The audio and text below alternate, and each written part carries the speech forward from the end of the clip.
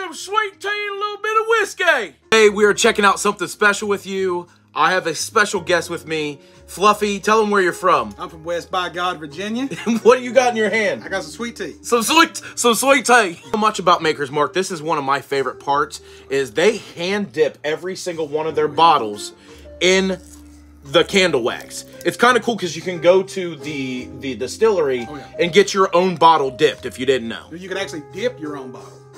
Yeah, that's what it is. You can actually dip it yourself. Now, it's not going to look as good. Yeah, true. Yeah.